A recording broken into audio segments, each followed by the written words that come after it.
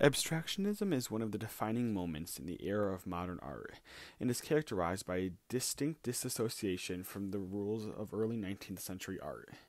Abstractionism comes in many forms such as institutional, emotional, organic, curvilinear, decorative, romantic, or focuses on the mystical. Abstractionism serves as the backbone to all other movements defined in this modern era of art. So, what is abstractionism? Abstractionism is a painting or sculpture that does not depict a person, place, or thing in the natural world. Abstractionism uses visual language of shape, form, color, and line to create a composition which may exist with a degree of independence from visual references in the world.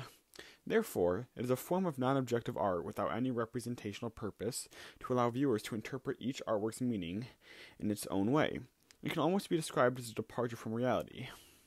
The founding artists of this movement, Wassily Kandinsky, Kazimir Malevich, Konstantin Brancusi, and Piet Mondrian, were fed up with the precedence that art needed to have a purpose in order to have spiritual and cultural significance. This is why they sought out to achieve art that was pure abstraction. Pure abstract art is non-objective and non-representational, which means that the art isn't trying to mean anything, and therefore is creative, and that each individual interprets the piece differently based upon their own experiences. This is why color and shapes are extremely significant to abstract pieces, because they all seemingly tell a different story. Therefore, form and color have been the main focus and subject of these abstract art pieces. The art movements that led to the development of abstract art were Romanticism, Impressionism, and Expressionism. Romanticism was a movement in the arts and literature that originated in the late 18th century, emphasizing inspiration, subjectivity, and the pride of the individual. Adopted from Romanticism, Abstractionism compared the idea that emotions could capture and captivate its audience. Impressionism is a style or movement in painting originating in France in the 1860s, characterized by a concern with depicting the visual impression of the movement, especially in terms of the shifting effect of light and color. Although Impressionism has its focus on the visuals in the painting, it did not try to achieve accurate depictions. Abstractionism was able to adopt the idea that the piece is more about the feelings that are evoked and the experience the art gives the viewer. Expressionism is a style of painting, music, or drama in which the artist or writer seeks to express emotional experience rather than impressions of the external world. Its typical trait is to present the world solely from a subjective perspective, distorting it radically for emotional effect in order to evoke moods or ideas. It's easy to draw comparisons between these three movements and see how they led to the birth of abstractionism. They all share the quality that the artistic piece is more than a superficial drawing meant to entertain, but also a place to invoke emotions and take the subject away from the piece itself and onto the beholder. Bouncing away from the classical era of Renaissance art, James McNeill Whistler placed greater emphasis of the eyes and depiction of objects. Harmony in Blue and Silver, Trouville, in 1865.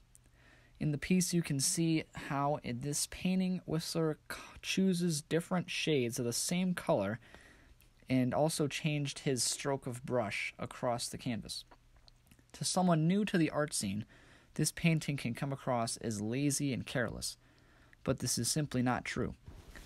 Each stroke of the brush and each color shaded was carefully planned and properly executed.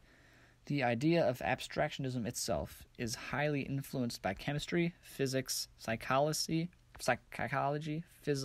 philosophy, poetry, and also music. All of these subjects are tied together with the Industrial Revolution and scientific rationalization of nature.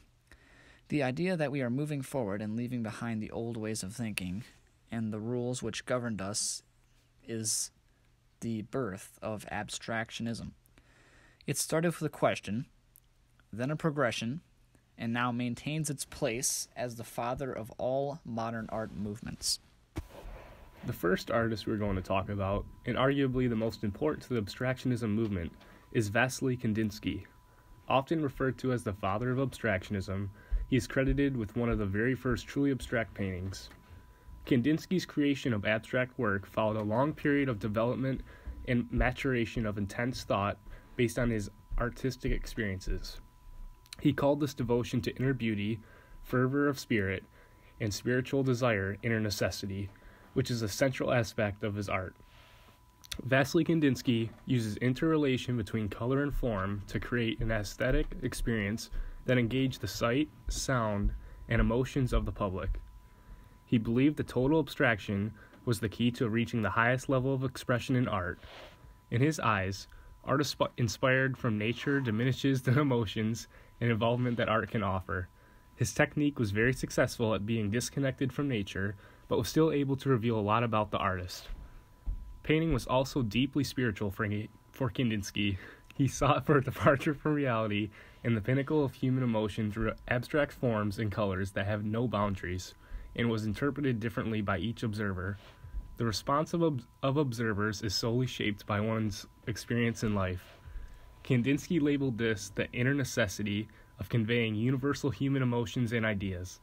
This intense fascination with spirituality has even led Kandinsky to label himself as a prophet whose mission was to share this ideal with the world for betterment of society.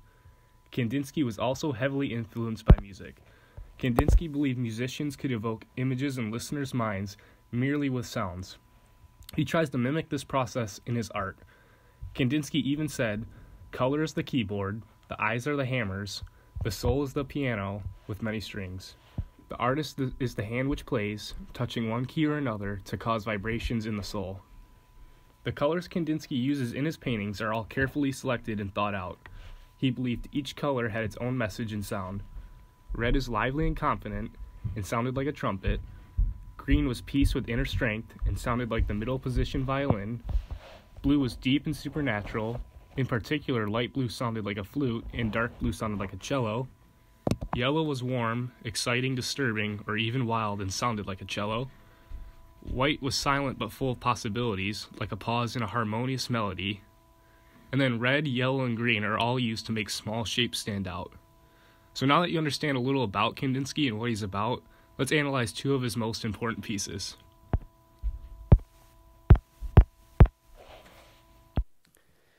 Composition 7, made in 1913 by oil on canvas, is commonly cited as the pinnacle of Kandinsky's pre-World War I achievement. A flurry of colors and shapes shows how Kandinsky tries to avoid all natural elements and seek a truly abstract composition. Kandinsky's fascination is exemplified in this piece because the swirls and livelihood of the painting directly mimics the nature of a symphony. Composition 7 tries to provoke Kandinsky's point that painting could evoke sounds the way music called to mind certain colors and forms. As the different colors and symbols spiral around each other, Kandinsky eliminated traditional references to depth and laid bare the different abstracted glyphs in order to communicate deeper themes and emotions common to all culture and viewers. The central oval seems almost as the eye of a compositional hurricane, surrounded by swirling masses of color and form. In Composition 7's final form, Kandinsky has obliterated almost all pictorial representation. Kandinsky took inspiration from music, especially the works of Richard Wagner. In a sense, the lines and shapes in this work try to evoke a level of emotion similar to that evoked by fine music. To Kandinsky, a complex work of visual arts was equivalent to a symphony. Composition 7 has a vortex-like design with a central oval that is crisscrossed by black lines, around which a riot of colors and patterns swirl. The eyes try to pick out forms and make sense of them. Perhaps the shape in the bottom left is a boat with oars, or we see a bird on the branch near the center. A closer look, however, shows that nothing is representational in the painting, and the whole piece is purely abstract. Out of the chaos of the intersecting forms and colors comes harmony. Composition 7 has been called operatic, and Kandinsky believed that paintings could evoke sounds, just as much as music evoked images, and that both were a way of conveying emotion. The second painting we're going to analyze is a work from late Kandinsky that showcases his development in an artist over time. Composition 8, made in 1923, or 10 years later, on canvas by oil, is the geometric version of Kandinsky's art. This painting can be viewed as abstractionism on the other side of the spectrum. The painting has orderly geometric shapes that Composition 7 does not have. Kandinsky combined the ideas of suprematism and constructivism to create the picture of various colors and geometric shapes. Form, as opposed to color, structured the painting at a dynamic balance that pulses through the canvas. This radical change in style is a direct result in his post-war I experiences in Russia under suprematism movement. This shift in picture style is a direct example of how abstractionism can portray what's going on in someone's mind. Staying within the rules of abstract art, his paintings changed the experiences in his life and caused his views to change as well. This new work is an example of Kandinsky's clarified ideas about modern, non-objective art, particularly the significance of shapes like triangles, circles, and the checkerboard. Kandinsky relied upon hard-edged style to communicate the deeper content of his work for the rest of his career. In this work, circles, triangles, and linear elements create a surface of interacting geometric forms. The importance of circles in this painting foreshadows the dominant role they would play in many subsequent works. This painting also is more relaxed than the operatic style of Composition 7, but keeps the theme of a lively opera. The dashed come together similarly to a composer with a baton, and many of the rectangular panels have similarities to piano keys or xylophone. The diagonal lines also draw the eye to different selections of the painting where a different primary color dominates the eye and gives a sense of different textures throughout the whole thing. Kandinsky was also criticized by the public and artists alike that his shapes and colors were thrown together with no meaning and his art is not beautiful. Like Duchamp, Kandinsky reasoned that his art would not be about the stylistic beauty or deeper meaning.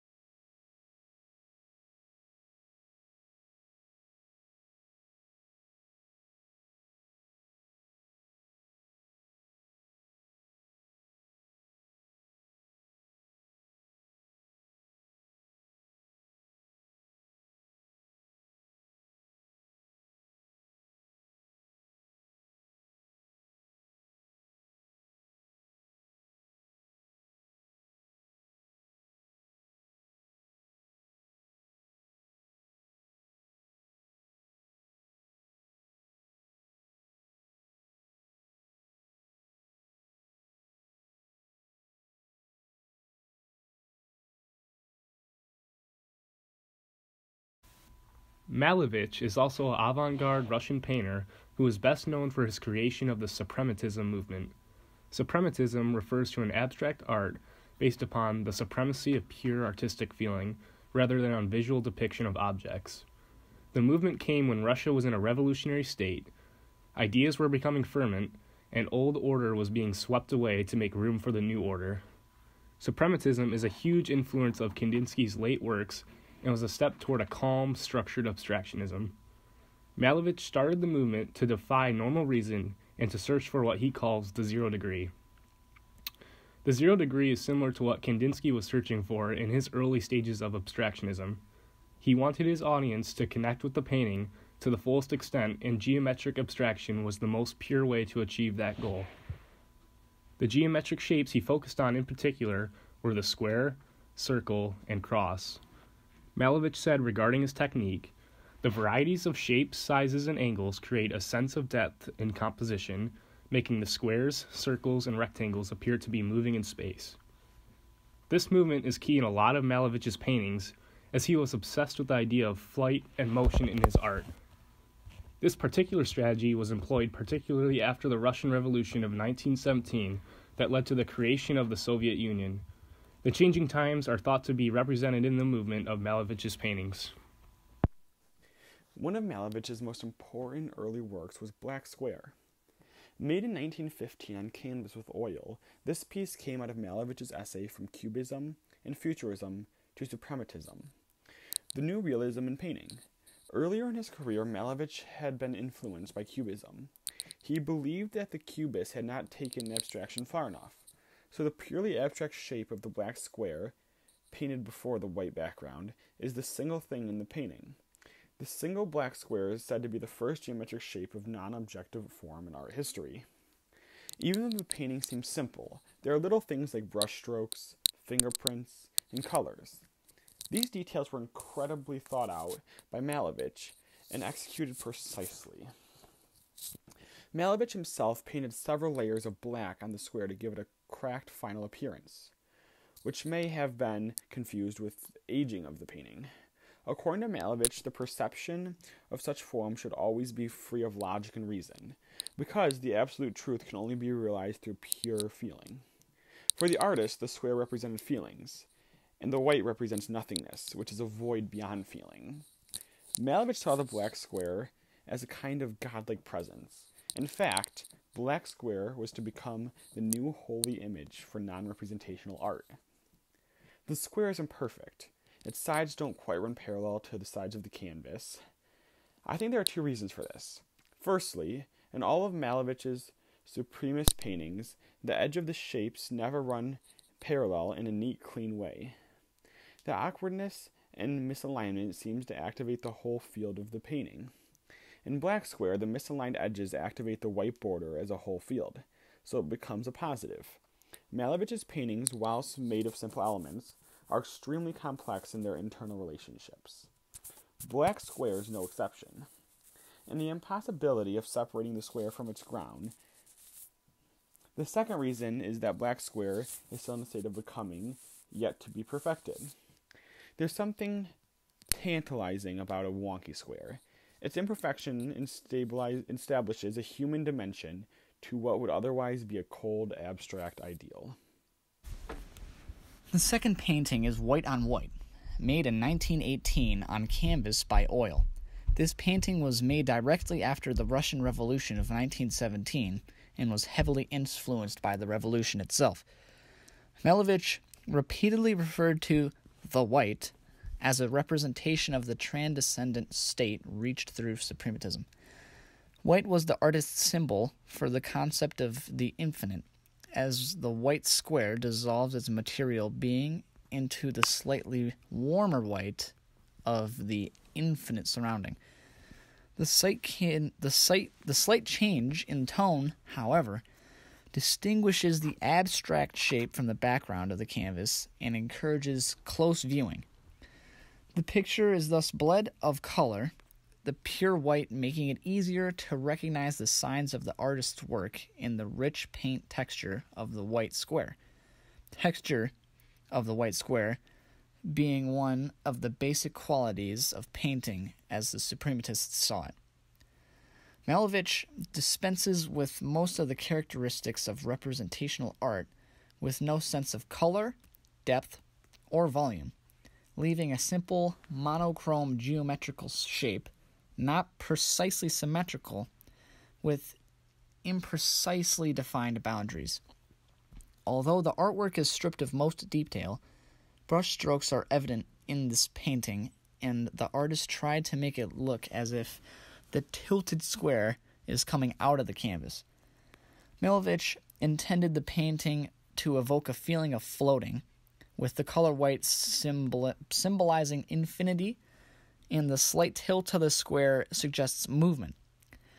The main criticism of all of his art was the lack of meaning behind it.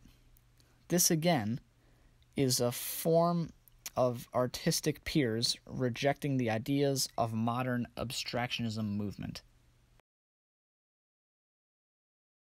In 1915, Malevich was at the point of an extraordinary discovery.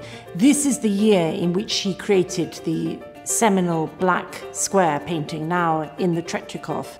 And this is the same year in which Suprematism, 18th construction, this important and very rare composition, was also executed.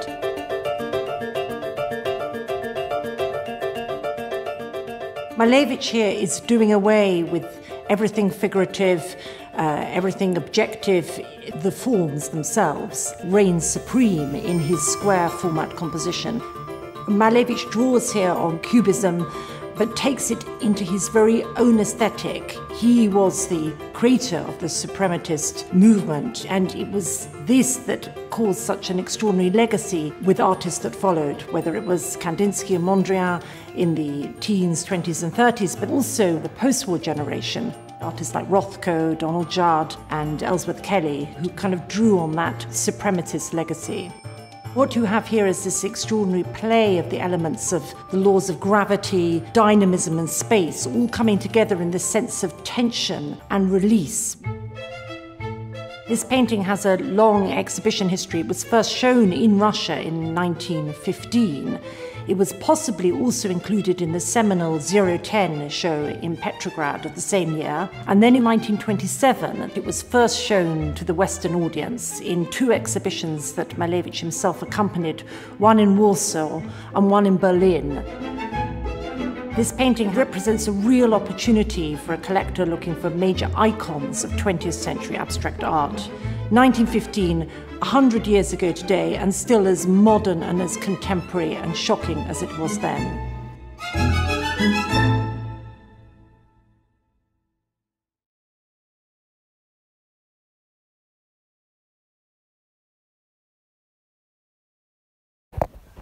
Piet Mondrian is a Dutch painter who is best known for his creation of geometric abstractionism.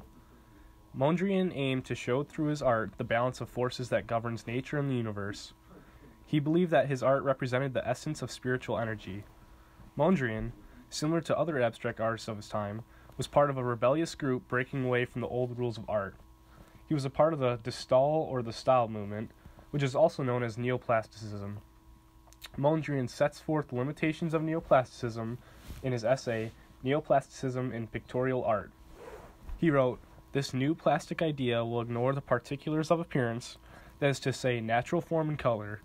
On the contrary, it should find its expression in the abstraction of form and color, that is to say, in the straight line, in the clearly defined primary color."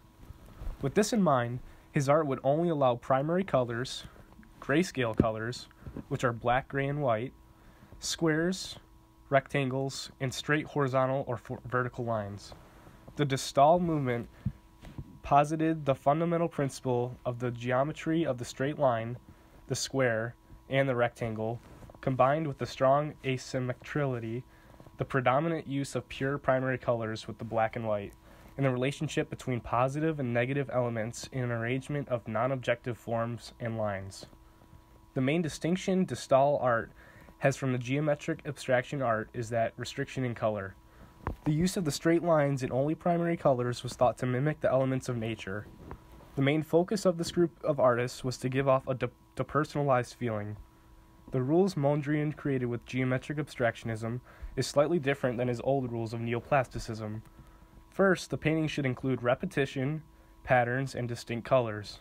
They also had to include geometric shapes, such as circles, squares, triangles, and rectangles. These shapes were picked in particular because they were in the most non-naturalistic of all the geometric shapes. This non-naturalistic idea also translated onto the canvas that was used for art. Only a flat picture plane was acceptable, as it was the least natural dimension to paint on. Because all of these non-natural elements involved, geometric abstractionism is considered the purest form of abstraction because it has absolutely no reference or association with the natural world. Mondrian's work was intended to convey what he called absolute reality. This spiritual linkage is similar to Malevich and Kandinsky in that they all believed their pure abstraction would allow the transcendence of human emotion. The first painting we're going to analyze from Mondrian is directly erected from his Distel movement. Composition with large red plane, yellow, black, gray, and blue, created in 1921, is his most profound neoplastic painting. This oil painting consists of geometric figures, in particular, variations of squares and rectangles. Combinations of thick and thin planar lines are used to form the boundaries between the color blocks in the painting. These planar lines can be described as flat and simplistic. They are not detailed and show little brush detail. The planes that are created by these lines are a variety of sizes and colors. In this painting, the lines do not create distinctive borders, but instead, the rectangular planes fully extend onto the edges of the canvas. Mondrian uses red, white, blue, and yellow as the colors for the individual planes. Mondrian always began with a white canvas, but he did not leave the white planes of this painting untouched, but rather painted with a white paint instead of leaving the original canvas exposed. The cracks in the paint within the white planes can be seen clearly. Each plane varies in size. The red plane is nearly 9 times larger than the blue plane, which is subsequently about 9 times as large as the yellow plane. This piece is an indicative representation of the works that were created by Mondrian during the decline of the Distel movement. This piece was erected out of all of this Distel style movement, which Mondrian was extremely influential in development and exploration of this philosophy. Neoplasticism pursued the goal to create new pictorial rhythms through a novel plastic representation of space. Mondrian believed that the success of a neoplastic painting depends on the inspired intuition of the maker. The style can be thought of somewhat transitional style out of Cubism and into a full-fledged exploration and engagement of Distel. The basic principles that the Distel movement promoted were a stripping down of the traditional forms into simple, basic geometric components or elements. The composition from these separate elements of formal configurations, which are perceived as wholes, while remaining clearly constructed from individual and independent elements, studied in sometimes extreme asymmetry of composition or design. An exclusive use of intersecting horizontal and vertical lines, along with the pigment primary colors, plus neutral colors or tones. The most distinctive figure in composition with red, blue, and yellow is a large red square located in the top right corner. This particular square takes up over half the canvas. This piece also has a very distinctive, thick, and pronounced line separating a large white plane in the upper left corner into 2 individual planes. These 2 elements draw the viewer's eye inward and then force the eye to proceed in a downward manner that also allows the viewer to experience the paintings first as an individual elements and then as a whole. As mentioned previously, his palette consists of extremely hard primary colors, red, yellow, and blue, as well as neutrals, black and white. The use of these bright distinctive shades in such a way emphasizes one of the main concepts of Distel ideology, referring to a returning state of simplicity. Mondrian used primary colors and neutrals, and this idea of simplicity of form are used on white planes on the piece, and the white spaces are not to be thought of as blank or open, but hold as much importance as the bold color shapes in the center of this piece. The grid configuration that Mondrian used by implementing a network of lines worked well to increase the cohesion not only between colored planes themselves, but also between the colored and uncolored portions of the work. The composition is very repetitive by using the same basic shapes and colors. However, Mondrian would not have perceived his work as repetitive, but instead would have seen his piece as a whole experience made up of individual parts that generates a statement on the relationship between the individual and the collective or universal. The use of horizontal and vertical lines or elements is prevalent in this piece. The horizontal lines signify a sense of rest and repose, while the vertical lines communicate a sense of height to the piece. Working together as an overall piece, the lines together create a sense of stability and solidarity. In particular, Mondrian's use of 90-degree angles throughout his composition evokes a sense of structural stability that reflects the ideas of permanence and reliability. Mondrian was attempting to portray this sense of stability through his paintings and evoke sentiments of utopian society rather than face the instability of the world in its current state. Since his symmetry was praised in this style, Mondrian uses juxtaposition, proportion, and location to create an overall harmony in his painting without definitively balancing the elements. Aesthetically speaking, Mondrian used the idea of opposition in his painting to achieve this quality.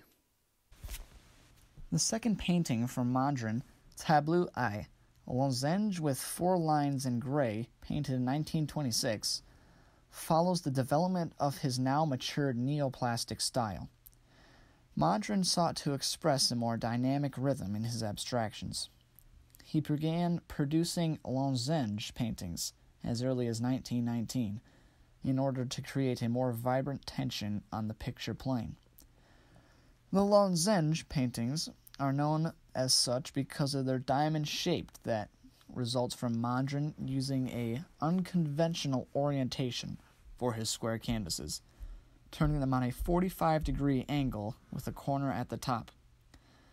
In this particular composition, the lines appear to extend beyond the edges of the canvas as they intersect with the diagonals of the diamond corner at the top.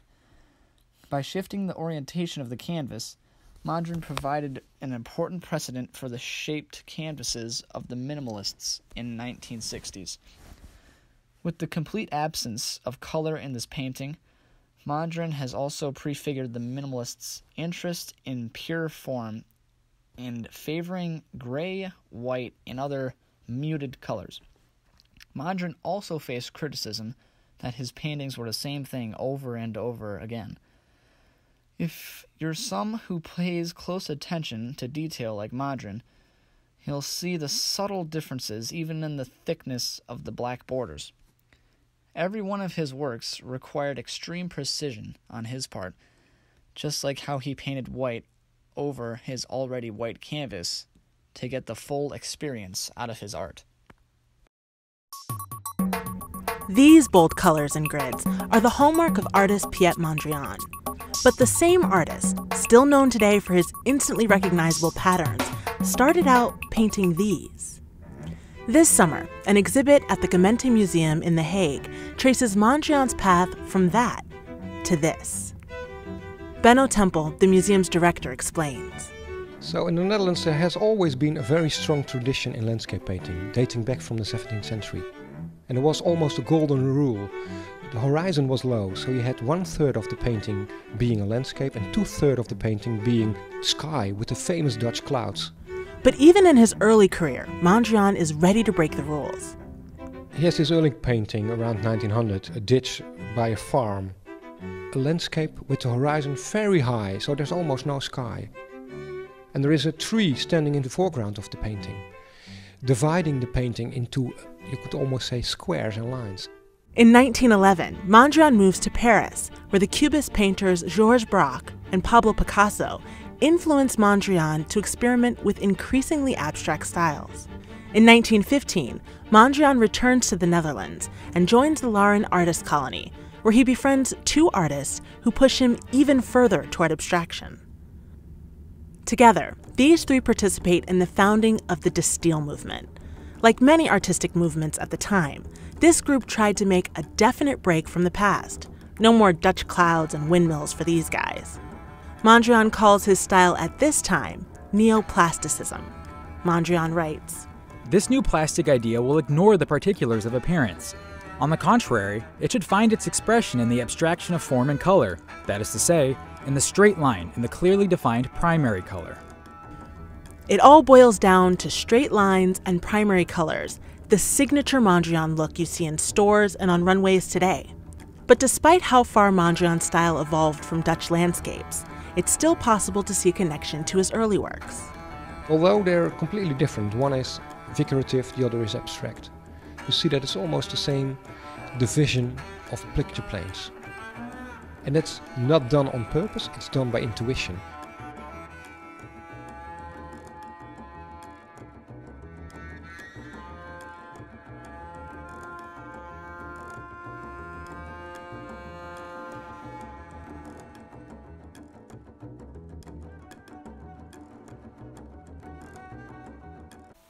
Konstantin Brancusi is often regarded as the father of modern abstract sculpture. His visionary sculptures often exemplify ideal and archetypal representations of their subject matter. His sculptures are deceptively simple, with their reduced forms aiming to reveal hidden truths. Brancusi, breaking away from the old rules of sculpting, worked directly with his materials. His new technique of sculpting was by directly carving rather than working with plaster or clay models. Before, carved sculptures had always been based on preconceived models, but with this new idea, his sculptures weren't trying to be anything, but it was entirely its own thing in itself. Brancusi's goal was to create sculptures that conveyed the true essence of his subjects. He did this by concentrating on highly simplified forms, similar to the reduction of art to geometric shapes in geometric abstractionism. Brancusi moved to Paris to continue his study of sculpture and adopted many of the modernist ideas of abstractionism. His sculptures are often very simplistic, with definitive symmetry. We oftentimes see cubes, cylinders, and pyramidal shapes, which two-dimensionally are squares, triangles, and rectangles. His sculptures are also truly abstract, but Brancusi insisted they were not. He describes his sculptures as representational works of nature, claiming that they disclosed a fundamental, often concealed reality. Brancusi's work was largely fueled by myths, folklore, and primitive cultures. These traditional, old-world sources of inspiration formed a unique contrast to the often sleek appearance of his works, resulting in a distinctive blend of modernity and timelessness. The materials Brancusi used, primarily marble, stone, bronze, wood, and metal, guided the specific forms he produced. He paid close attention to his mediums, meticulously polishing pieces for days to achieve a gleam that suggested infinite continuity into the surrounding space. The first sculpture we're going to analyze is the Kiss. Brancusi's first version of the Kiss, created in 1907, was a full-size sculpture that resembled two human figures. The piece mimics more traditional sculpting in that it was created with a clay template and final piece in mind. His second and more important version of the Kiss showcases the stylistic changes he made while studying in Paris. His new sculpture was now geometrically focused. The two figures are vaguely distinguishable, and the entire figure resembles a cube stone. The influence of Cubism is also reflected in the sharply defined corners, which allows the piece to maintain a definitive structure. Its composition, texture, and material highlight Brancusi's fascination with both the forms of spirituality in African, Assyrian, and Egyptian art. That attraction is ultimately what led Brancusi to craft the Kiss using direct carving. He was able to retrieve the full potential out of stone plaster with direct carving because he could feel the stone on his fingertips and translate it into his art. He believed the sculpture placed in the hands of a contractor is no longer art. His own abstract style emphasizes simple geometric lines that balance forms inherent in his materials with the symbolic illusions of the representational art. His second painting we will be analyzing is the Endless Column, made in 1918. This focus reflected Brancusi's strong and persistent affinity for the sacred, cosmic, and mythical. Endless Column also treats another theme of Brancusi's work, the idea of infinity, here suggested by the repetition of identical rhombus-like shapes. The most famous of Brancusi's endless columns was the version that served as the centerpiece of the tripartite sculptural memorial to fallen soldiers in World War I, erected in Târgu, Romania, in 1935.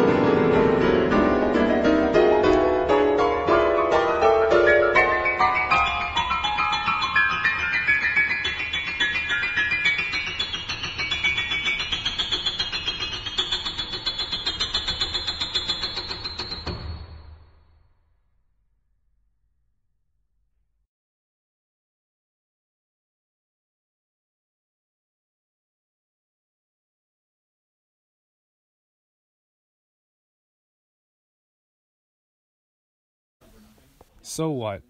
Why is abstractionism important in your life and mine? To begin, we can thank abstractionism for laying out rules that all modern art utilizes today. The radical founders of abstractionism have effectively moved us out of the classical art era and into the modern one. These men have inspired a new appreciation of art that has included more people than ever. We see abstract ideas everywhere, from the clothes you wear to the buildings we walk in. Most importantly, abstractionism has completely modified the way we interpret art and has opened people's minds up to multiple perspectives of the world we live.